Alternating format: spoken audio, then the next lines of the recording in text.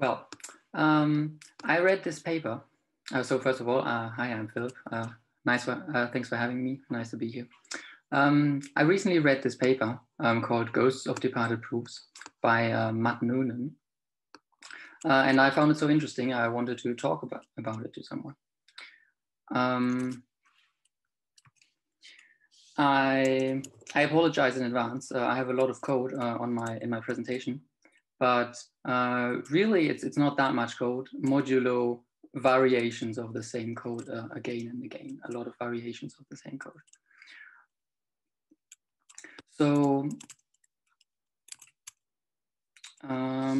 I work I have a student job programming Haskell, and I kept running into a problem, and I like this paper so much because it very clearly spells out this problem and shows how you can solve it in some cases.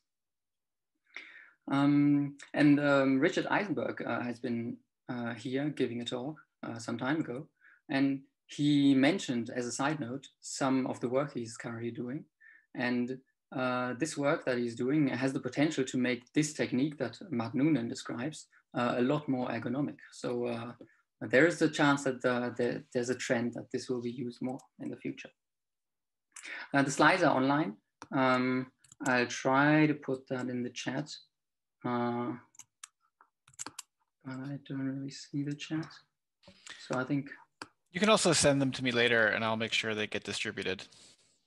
Fine. Yeah, let's do that then. And the complete example code of these slides is also online on GitHub. So expanded return type, whatever that is. So what is the problem that I was talking about that this paper addresses? Consider you're writing a library and you want to provide a map type. So a dictionary of keys and values, just like the containers package on Hackage. And you would provide a function that is called lookup, and you can use it to give it a key, give it your dictionary, your map, and receive the value if it is in the map. So this is an example of a function that requires a precondition, as it's stated here in its specification. And the potential or the possibility of this precondition being violated is expressed in the return type by using a maybe. This is very common in the Haskell community, and is considered to improve type safety or robustness of the code base. But as the paper of Matt Noonan shows, this can become problematic. Another function down here in this interface of this library that you might be writing is a function called member, which checks the precondition. So you can use this function to check the precondition of the other function. Let's look at some code that a user of this library might write. So I have a few different modules here, and maybe it might help you that the name of the file is always at the top of the code snippet. So that might help you not lose the overview. So let's assume you write an application and you have one data type to encode all the things that could go wrong in your application, an app error. One of these things could be that you're trying to do a lookup with an invalid key, and some other problems. Just imagine the arbitrary more constructors here.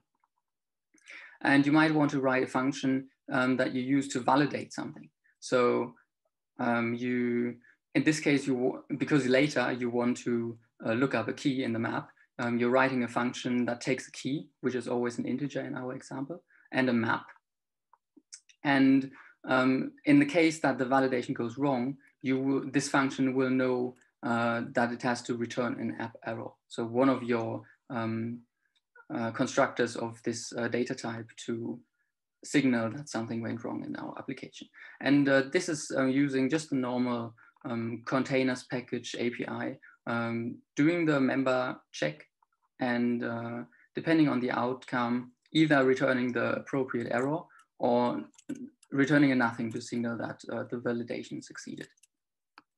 And then you would write another function which uses your validation function. So first thing the function does, it validates its inputs and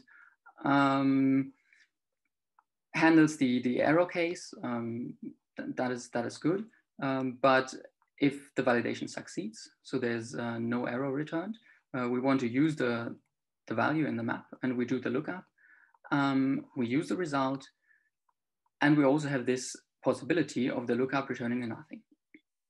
We cannot handle this chance of a violated precondition, this possibility, because we know that it cannot occur. So there's no reasonable way to handle it. And indeed, there's no reasonable way to do anything, because we neither have the result, nor do we have the error type, the error value.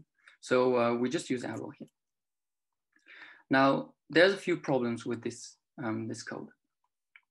First of all, using the nothing to propagate exceptional situations does not contain a lot of information. And if you do it a lot and you propagate this maybe value up multiple levels in the call tree, you might lose the information which exact function had which exact exceptional situation.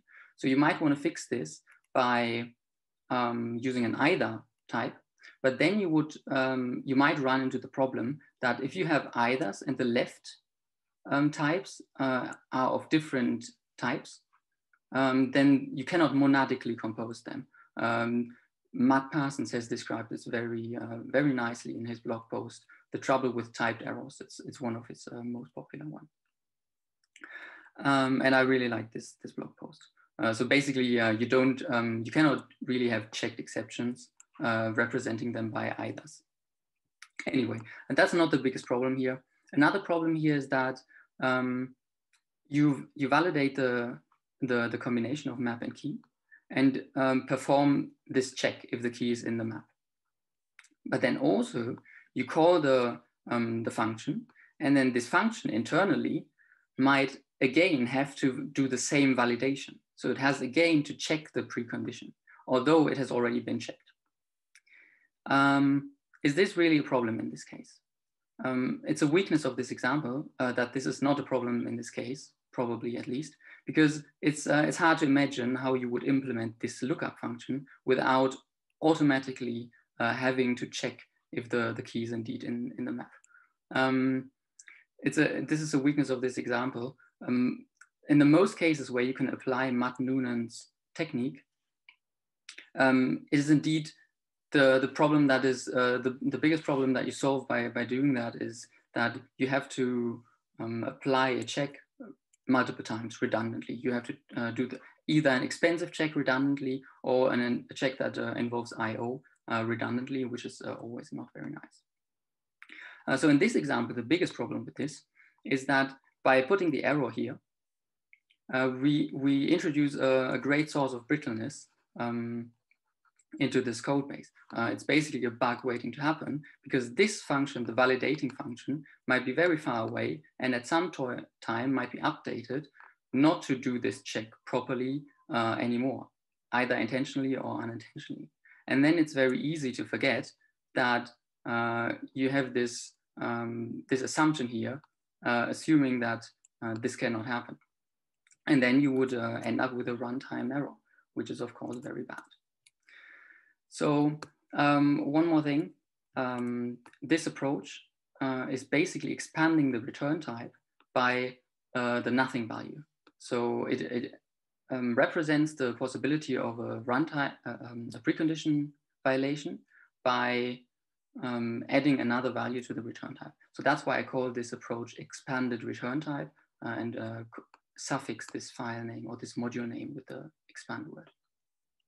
And Matt Noonan wants to contrast this with the, wants to contrast the approach of the expanded return type with the approach of a restricted argument types.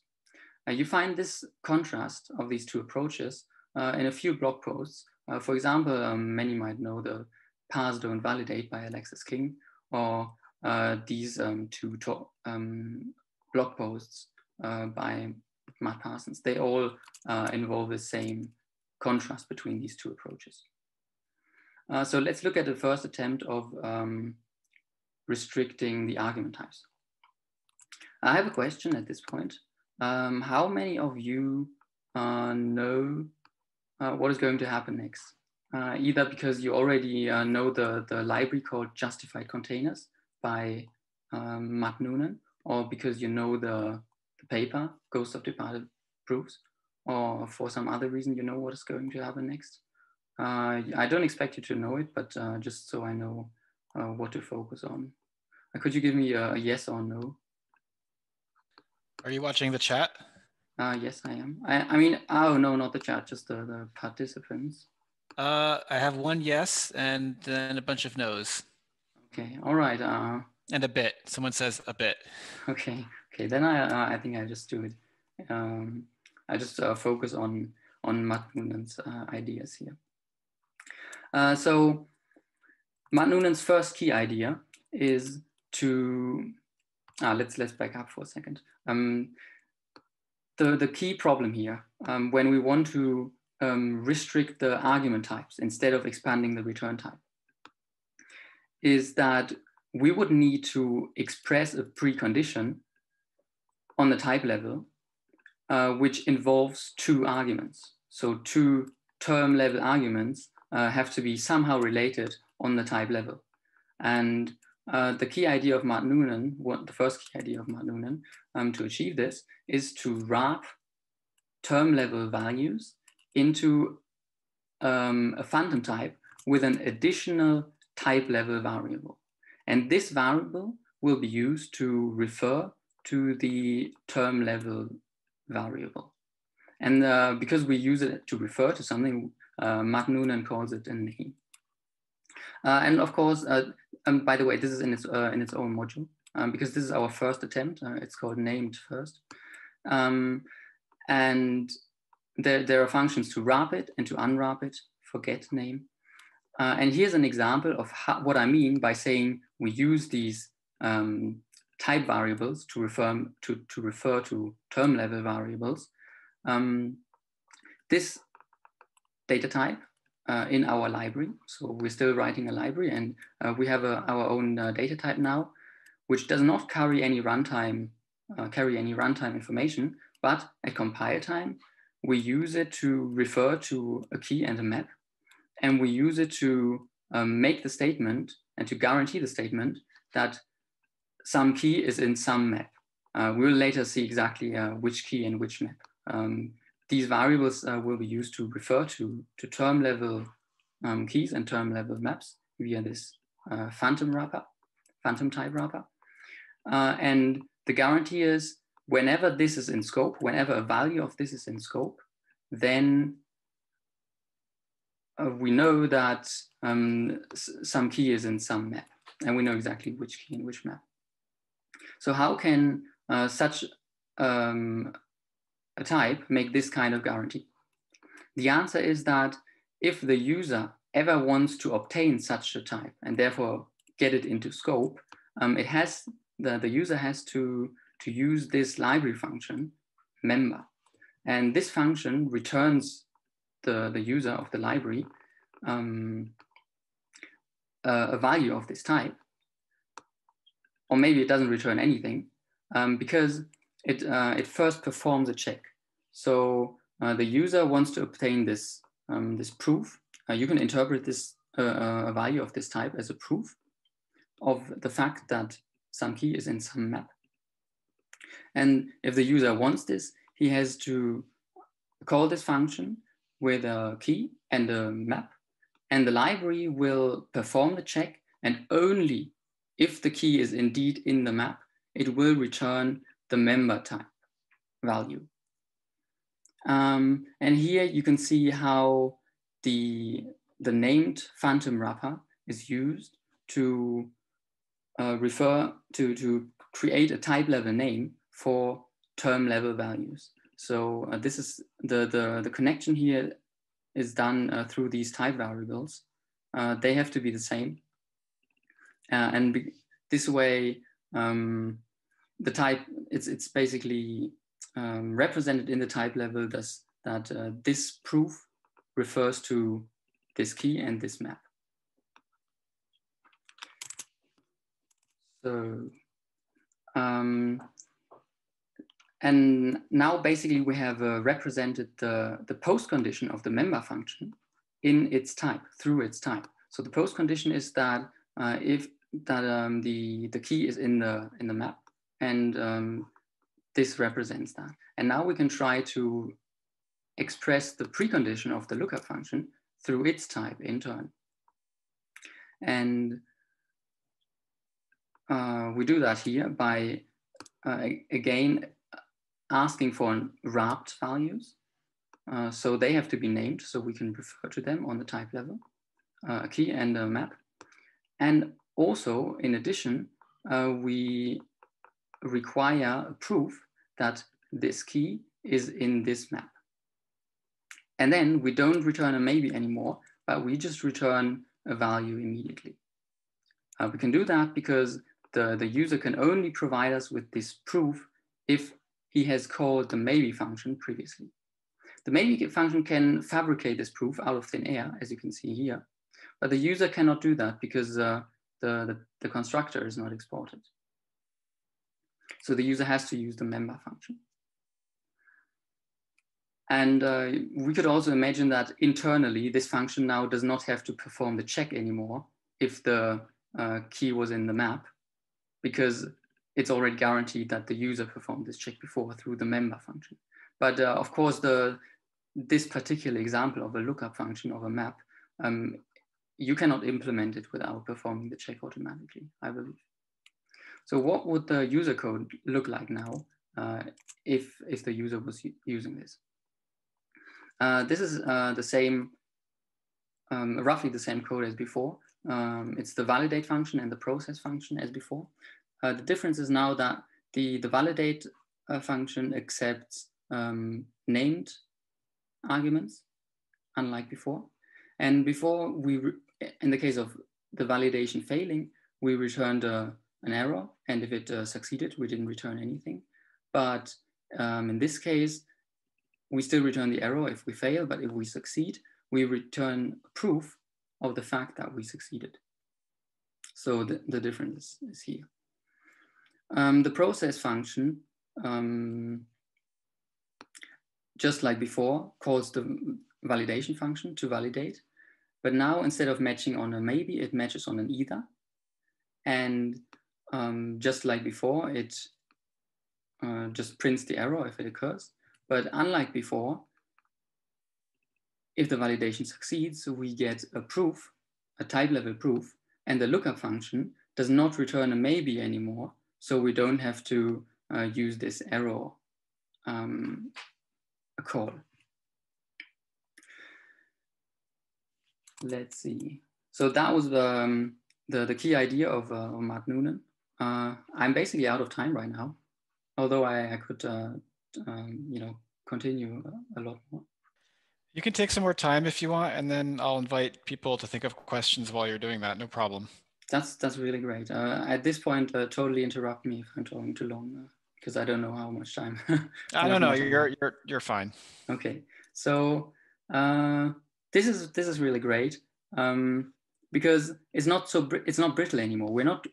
There's no risk of running into the runtime error because we're not calling error anymore.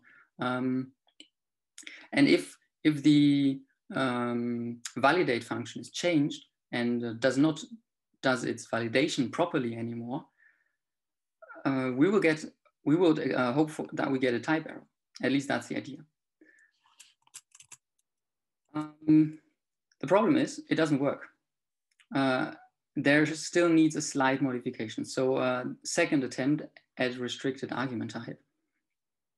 Let's try to trick this library and do something that should generate a compile time error. So I've just slightly modified the example by introducing this new key. So in addition to the key that we're passed and that we're supposed to use, we just have another key. We just use the 0 key. And let's assume the 0 key is in this map but this key is not actually in this map. And because we're using the key to perform the lookup here, this would fail at runtime unless we get a compile time error. So do we get a compile time error? Well, actually, at runtime, it should already, the validation should already fail. But here's the trick. I don't do the validation properly because I pass the 0 key to the map and to the validation instead of passing the actual key that I will later perform the lookup with. So we would hope for a compile time error, a type error. That's the whole point after all, because we could think that clearly the lookup function would expect the proof to refer to this key named. So basically through this type variable. And when we do the validation, the only way to get a proof referring to this type variable is by supplying the proper argument. As you can see here, these two variables are the same. But we use the wrong argument. The type variable of this argument, the name of this argument is 0 name. So the compiler or the type checker would attempt to unify this type variable with this type variable. So surely that's an error, right? And an error is what we want because we're using the interface wrong. But it's not an error. Why is that not an error? The answer is, this is not an error for the same reason that this is not an error. If we just have a list with a variable, with a type variable, and we have another list with a different type variable, and we can freely assign this list to the other list because these type variables are universally quantified, so they unify. Just as well as we could assign this list to a bool list because we can make arbitrary assumptions about this type variable. Let's look at a different situation, a slight modification of this example, of this well-typed example. Let's look at an ill-typed variation of this. If this list was a function parameter in this case, and we would try the exact same thing to assign it, basically to assume that this could be a bool. If we were to do that, are we allowed to do that? We're not allowed to do that because now it's in the argument position, and the caller of this function could choose to instantiate these type variables to whatever he wants. So we are not allowed to make any assumptions about this. So let's look at the map code again. So in this case here, in the validate function, we are in a very similar situation. Indeed, in this code, we are not allowed to make any assumptions about the key name or the map name, these type variables, because again, they're in an argument position and the caller of this function could instantiate these type variables to whatever he wishes or they wish. So how do we consistently force a user of this library into this kind of situation and prevent this kind of situation where the user of the library has a universally quantified variable which he can make any arbitrary assumption about? So this is the answer, and this is the second key idea of Noonan. And you might remember previously that the name function basically asked for a value A, and it would return you a named A. So it says, give me an A, I will give you a named A. Now, the situation is different.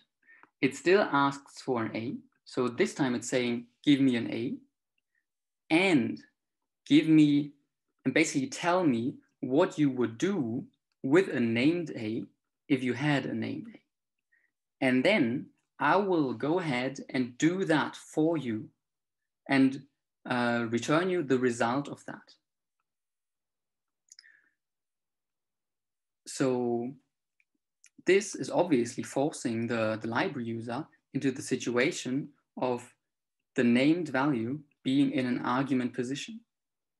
So how would that look like now if we were to write the code and use this library? The rest of the library does not change, and the validation function does not change either. Unsurprisingly, because we just, the goal here was to force the library user to always be in this kind of situation. So what changes is the process function. And now to get the named, to wrap our arguments into a name type, we have to use the name function. But unlike before, well, we also had to do that before, but unlike before now, we don't just get a value back, but we have to, as a second argument, provide a function telling what we would do with the named value. And the function receives this named value as an argument. This is what this is doing, but you can almost read it a bit like binding a value to an identifier. So once again, we are taking the key argument and we're taking the map argument and we're wrapping them and binding them to a name, and then using the library just like before. So this part down here is exactly as before. The only difference is that instead of the name function returning as a value, we have to provide it with an additional function describing what we would do with the value that we previously got returned from it. And in this case, if we try again to trick the library, just like before, we do the validation with the wrong key, we do the validation with a 0 key, and then later try to do a lookup with the actual key that we were given. If we do that, now we do get the type error that we wanted, because we are trying to make assumptions about type variables that we're not allowed to do.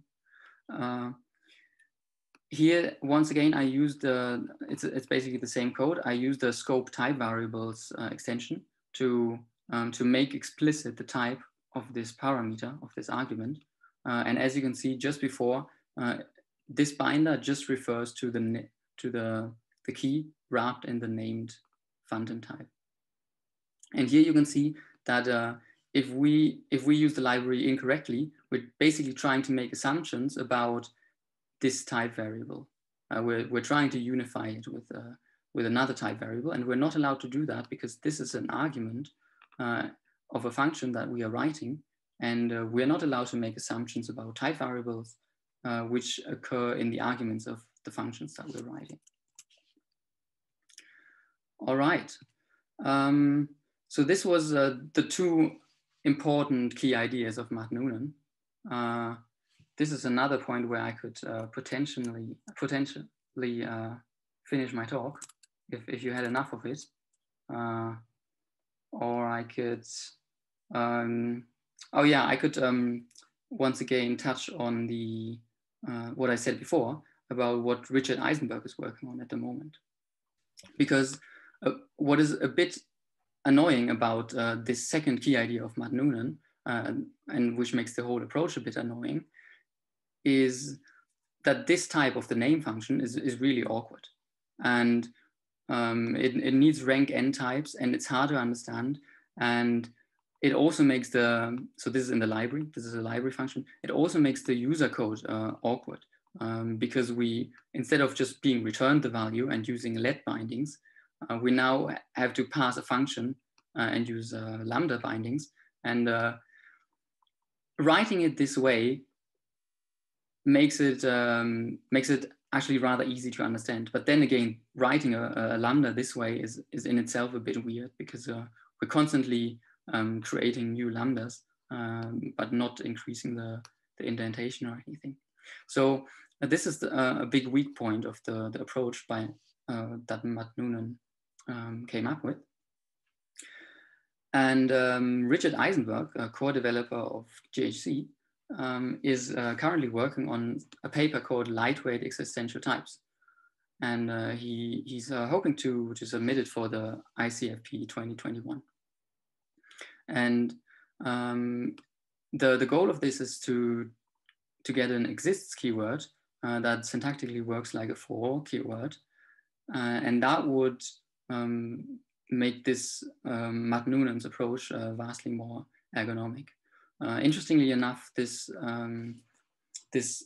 work is not motivated by this ghosts of departed proofs technique, but by two other approaches of formal verification called dependent Haskell and liquid Haskell. And he even hopes to have a new extension in GHC soon. So once we have this exists keyword, the previously very complicated looking name function would once again have a very simple type signature. So it doesn't have any of this continuation passing style anymore that we had before. All right.